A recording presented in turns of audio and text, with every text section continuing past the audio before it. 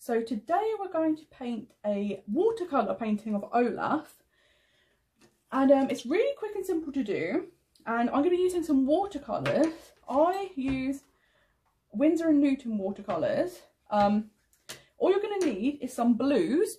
You could have one blue and you could do a mixture of blue paint and then leaving some of the page white, or you can do a mixture of blues. I'm going to do probably 4 blues, and then you need either a white gouache paint, which is like a thicker paint because watercolour white won't be strong enough to do his outline, or you could use something, what I'm going to use is a Posca pen, which is like a paint pen.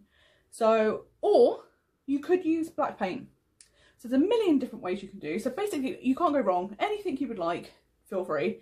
But what I'm going to do is use the wet on wet technique. So what I'm going to do is I'm going to take a brush, quite a wide brush, and I'm going to just put it on the card.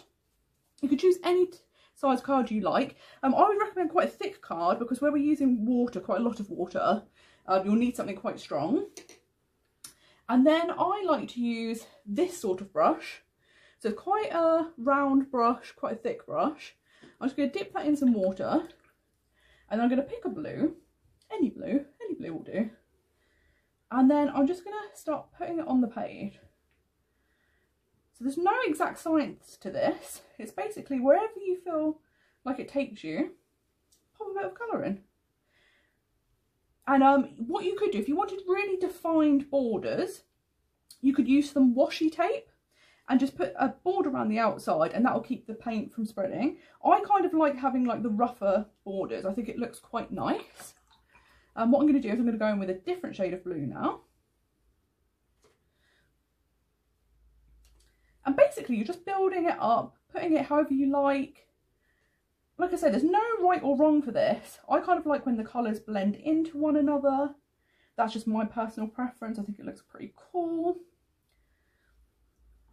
And these are really, really nice ways to make cards for people that give that kind of personal touch because you've hand painted it. And they're pretty quick and simple to make. I've just got this card. It's a C6 card. I bought it from the range. I think you get like 20 or 30 in a pack, so you can make lots of cards, which is amazing. I'm now going in with a like really vibrant blue. This is like my favourite shade of blue. Like I say, it's very, very quick, very quick. As you see, we've already more than halfway through painting, which is very exciting.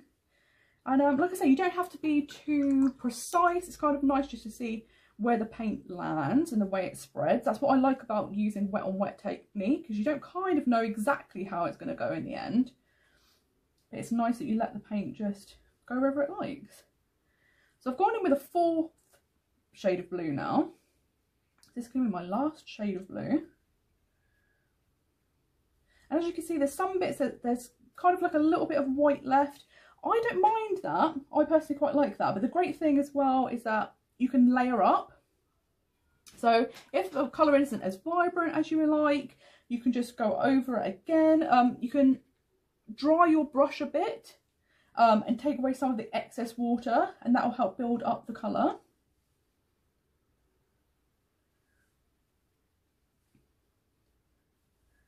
And I think we're getting close to being done with this. I really like the vibrant, very vibrant blue, so I might go through and add a few more patches of that, just because it's my absolute favourite shade. And then basically we now just wait, let this dry, and then we're ready to paint Olaf. So as I said, very, very quick, very, very simple.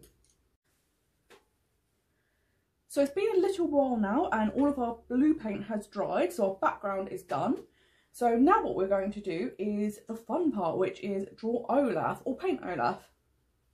As I said before, you can either use a gouache in white to kind of create the outline, or you could use a black watercolour, or what I'm going to use is a white Posca pen.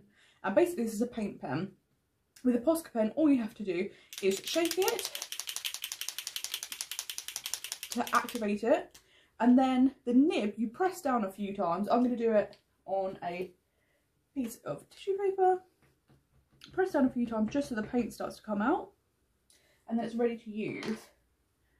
So the first step to drawing Olaf is we're going to create his forehead. So it's just kind of like a U shape if it was a bit more angular. And then we're going to do his cheek. So his cheek is kind of like an upside down L. Do his cheek. And then on the other side, we're going to make it a little bit rounder. Then we're going to draw his chin. It's quite a big chin.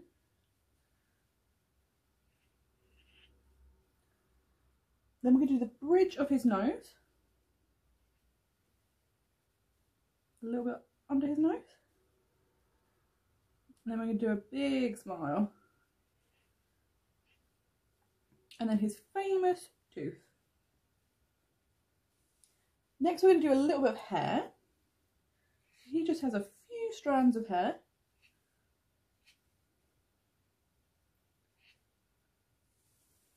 Now we're going to move down to his body. As we know, a snowman kind of has that round shape. So we're going to do one bit of round. Finish it off over here. And then the second bit. And you're going to leave the bottom bit free so you can kind of draw some feet. And they're just simple, kind of like squares.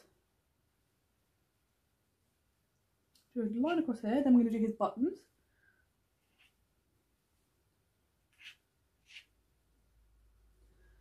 Then we're going to add some arms.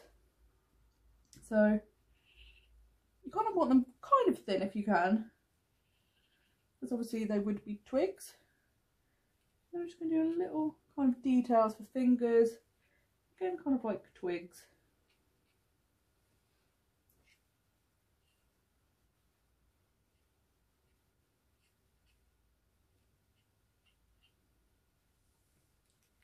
And that is your Olaf. As I said, super quick, super easy, and I think these are really, really fun to make for Christmas cards. So I hope you've enjoyed this tutorial. Thank you for joining me.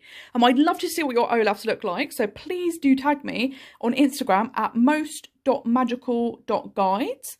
Also, feel free to comment below if you'd like to see any more of these tutorials, and I'd love to hear your suggestions. And do head over to mostmagicalguides.com/blog, and you can find out loads of information on how to plan your ultimate Walt Disney World trip and loads of fun facts about Disney. So until next time, see you soon. Bye bye.